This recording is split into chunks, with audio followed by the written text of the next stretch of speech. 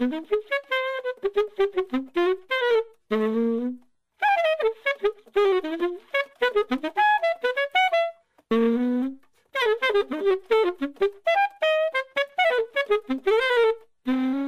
to Something Came from Baltimore. I am your host, Tom Gouker, and if you are a working musician in the New York City area, you're working in the clubs, Broadway, or hopefully the Lincoln Center. And if you're based in LA, you're working in TV and film, and that's where you're going to find our next guest on Something Came from Baltimore. Dan Rosenboom is a well-accomplished trumpet player who has worked with the best directors in the last decade. Star Trek Picard, Star Wars The Rise of Skywalker, Jumanji The Next Level, Frozen 2, The Secret Lives of Pet 2, and Creed 2 are just the tip of the iceberg of scores that Dan Rosenberg has worked on.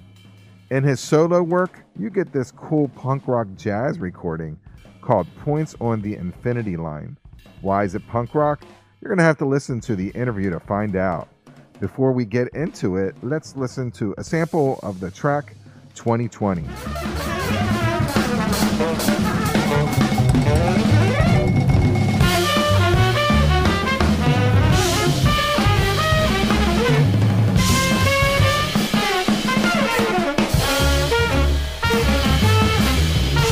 Dan Rosenboom, welcome to Something Came from Baltimore. Thank you so much for having me, Tom. Thank you very much. Hey, when I listened to this new album of your Points on the Infinity Line, my first reaction that this is like a punk rock jazz record. I feel it's a kind of a DIY, in your face, an emotional assault, and I mean it in a good way. I did read your bio, and it felt that that's what was your intention for this album. Yeah, I mean that's a kind of perfect way of framing it. I think the punk DIY aesthetic. You know, it's not so much that it's punk in like, you know, the kinds of beats we're using or the kinds of instruments we're using or anything like that. It's just more that, you know, this was a garage project in the truest sense of the word. Over the last couple of years, I've set up my garage as a home recording studio. Back in January, you know, this band together featuring, you know, some of my close friends,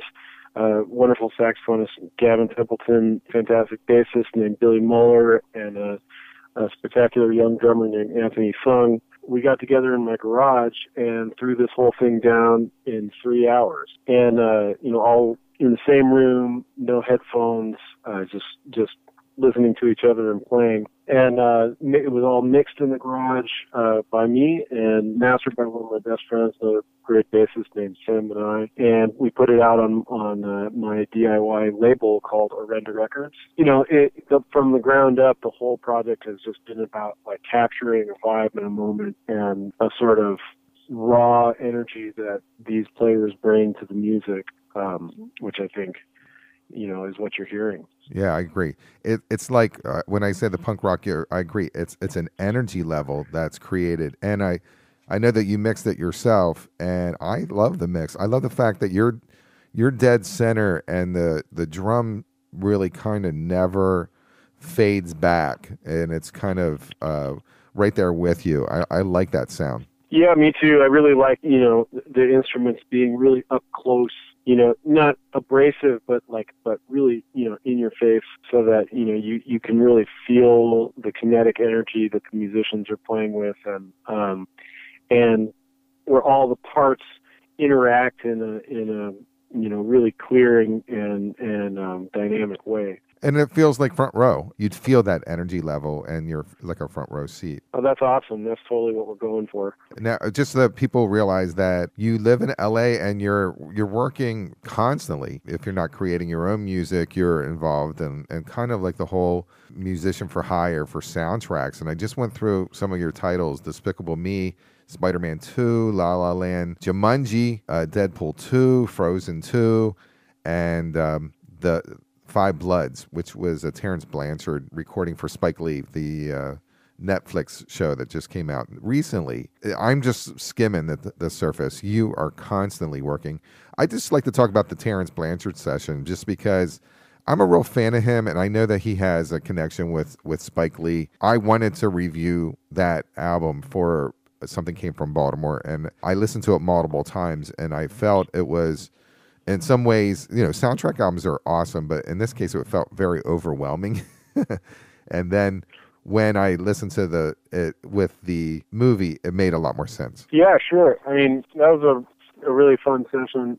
For all those movies you mentioned, I'm playing in the trumpet section of the orchestra. It was really cool to have Terrence Blanchard on the podium directing his own music, and Spike Lee would come out and set up the scene for us and give us a little bit of explanation of what was going to be the emotional content of what we were going to play, and just all of the kinds of sessions that are really fun because you're behind the scenes, you're getting to be part of the creative process of stuff that millions of people are going to see. You're also in the room with some really unbelievable musicians who are all operating at the top of their game, and it's just it's really a joy to be part of that stuff. The album, Points on the Infinite Line, it's not a title on your album. What does that mean to you? So Points on an Infinite Line is basically a reflection on what it is to be in the moment,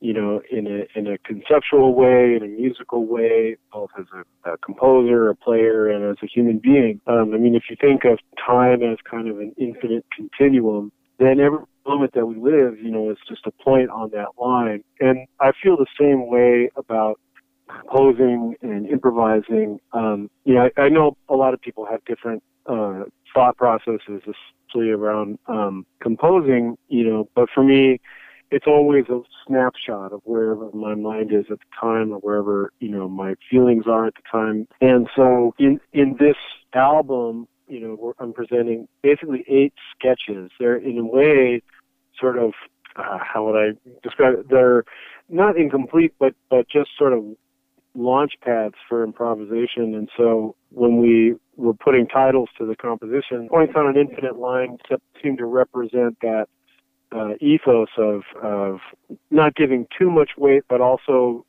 there being a sort of profound Zen connection to the now, to the current moment. I would say that the songs feel complete to me. I know that when you do say DIY, I know a lot of jazz artists, they do quick recordings, and it's a live snapshot, but it's the historically, people, jazz artists knock out an album in a day.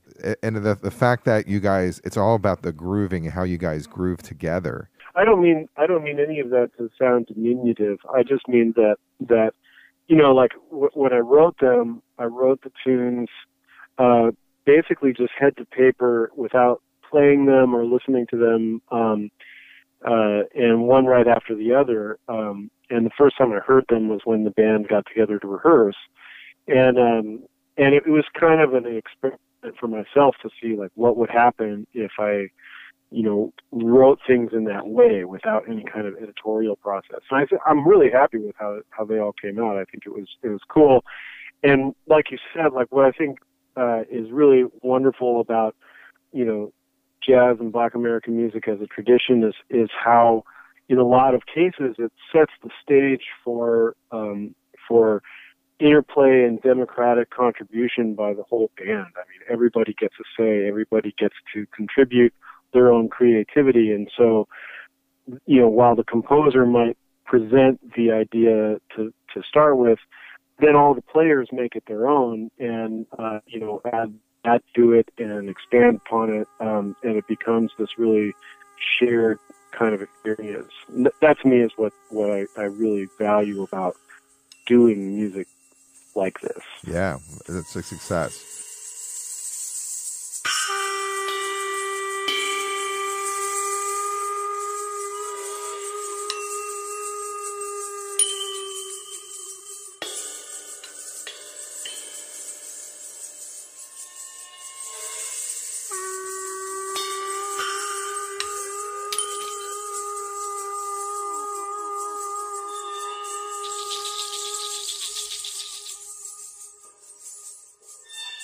Let's talk about some of the tracks on the album. Momentum is the first song.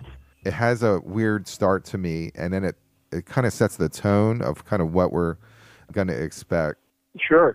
that intro that you're talking about, I was thinking about Don Cherry a little bit. He's always been sort of a guiding light in my own, but without making it like too overt a nod. I just kind of wanted to set the mood with this like meditative, sort of spacey tones, and then it kind of launches into this sort of inexorable march that's propelled by Billy Muller's bass line and Anthony Fung's drums, and none of the tunes on the album had titles until after we recorded them. They were all just numbered. The feeling that I got from this piece was that it was this sort of like continuously marching forward, driving, but not like slow burn kind of drive. And it felt like, momentum was setting up the momentum for the music in the rest of the album. But also, when we were coming up with the titles, it was right around the time that the protests were kicking off in this summer, and when it started to feel like maybe we have some real momentum in this moment to create some real social change, and I still feel optimistic on those terms, even though we see a lot of turbulent news all the time.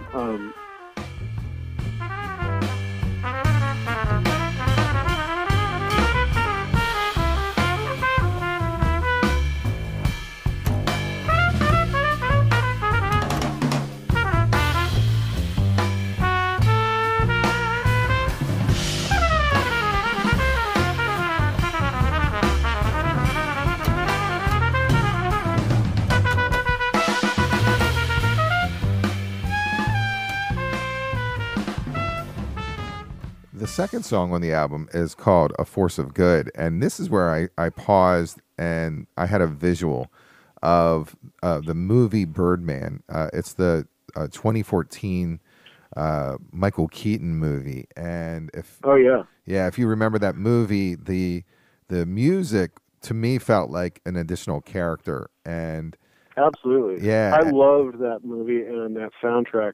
I really thought Antonio Sanchez should win the Oscar for that. Oh yeah, definitely. Yeah.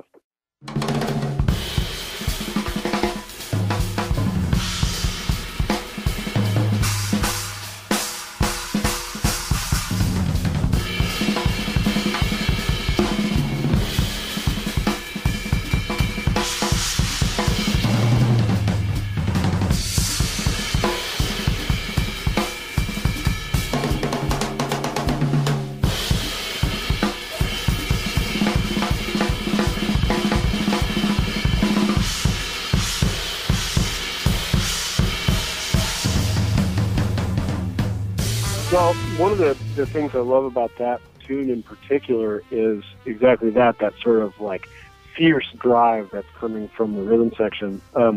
One funny sort of anecdote about the piece is the melody is actually written in 3. I originally wrote it almost as like a jazz waltz. And on one of the shows that we did before recording the record, in the open improv section, the rhythm section got into that fast driving 4 that you hear. And I love that groove and that beat. And so I figured, well, why not make that the foundation of the song and then just still have the melody float over the time and still being in 3. And so it has this cool, polyrhythmic, but also like free-floating aspect to the horns, where the rhythm section is just like, just totally laying it down and grooving hard, and the horns are really kind of floating on top of it. And we wanted that the experience of that tune on the record to just be kind of an all-out guns blazing, flow. And so I think it came off really cool, and the title for that tune again, came after the recording, and I felt like that drive and spirit and rousing quality in the music reminded me of the John Coltrane quote, "I want to be a force for good." So I was thinking about how music can uplift people and how it can provide inspiration and excitement and make you feel motivated and make you feel, engaged. And ultimately, my goal as a performer is to embrace that idea of being a force for good through music, helping all of us kind of rethought the playing together and experience more connection and more shared consciousness and love for each other, through the experience of sharing music.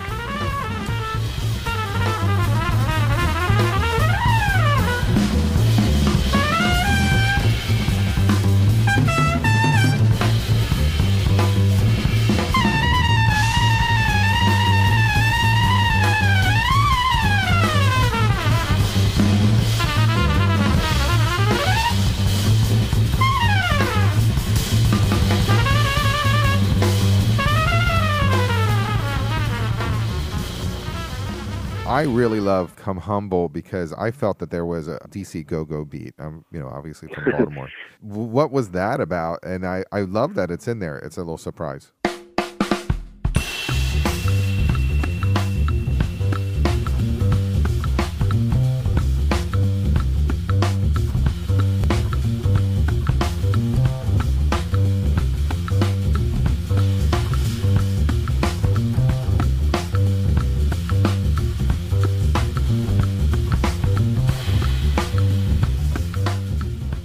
Well, I think that was, I got to give the credit to that, to Anthony Fung. One of the things we decided to do after the session was have him come back over and bring over some extra percussion and just add some layers to a few things. And that was one of the things that he wanted to do with that tune, given the way the bass line is and the backbeat that underlies the whole thing. He had the idea to use this Panamanian drum that's kind of like a conga. I forget exactly the name of it, but he played that and then added the clave. And he was like, yeah, man, it'll be like a go-go beat. And he kept referring to, he kept saying, Billy's going to love it. I mean, Billy, the bass player on the record. And I think it's such a cool vibe, because that tune, the whole idea of that tune was not for it to necessarily be like a big dynamic swell or anything, but to just be like this sort of riding vibe, and to have that sort of underpinning go-go beat in there just makes me smile.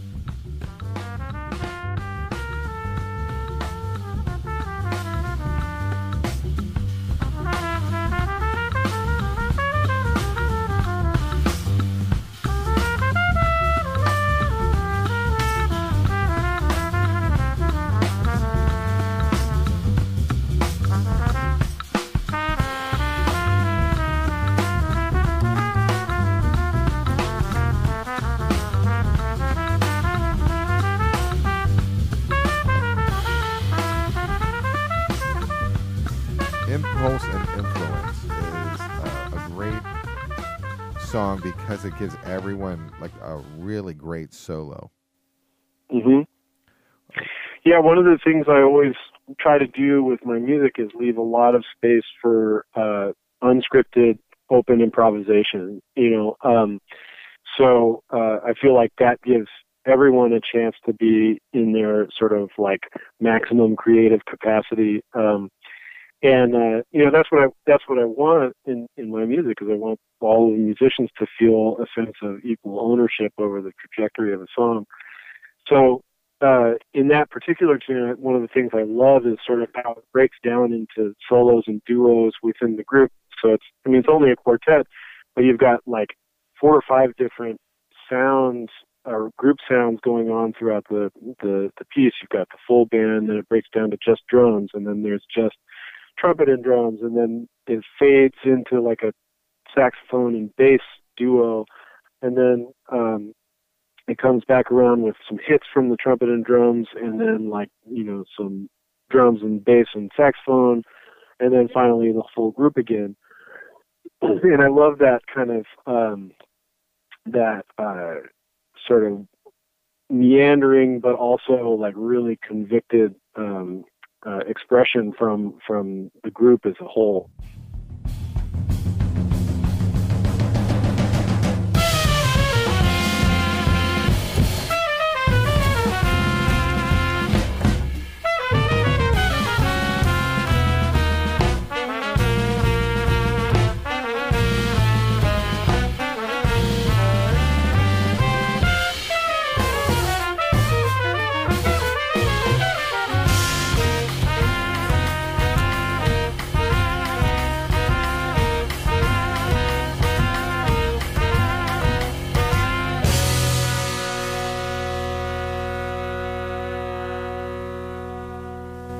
I want people to check you out. And I noticed that you're really, like, you have a lot of recordings available on your website.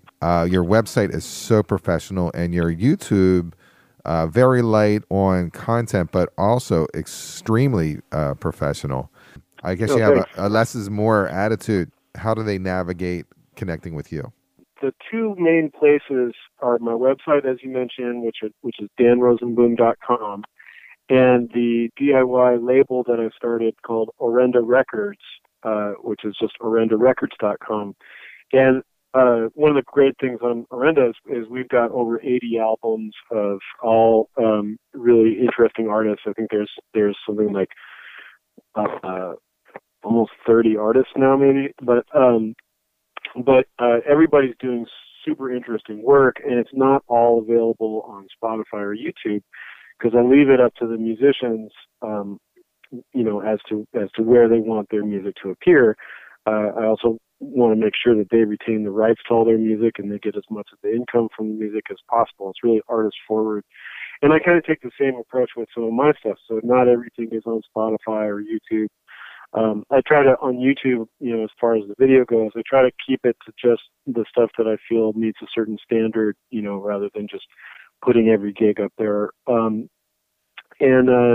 But yeah, everything's up on the website, danrosenboom.com. There's lots of recordings there. There's videos. I actually put out a trumpet method book that's up there, and I have a Patreon page where I do some educational stuff for not just trumpet players, but production stuff and composition as well. And but yeah, I've been thinking about it, especially during COVID, about how to kind of distill where people get the information from. And I think the website danrosenboom.com is the best place to go for sure. Thank you very much, Dan Rosenboom, for speaking to me on Something Came from Baltimore. The album's called Points on the Infinite Line. I'm a fan of this album, and I am glad that I spoke to you today. I think it's I want everyone to check this album out. Well, thank you so much, Tom. It was a real pleasure being on, and I really appreciate the support.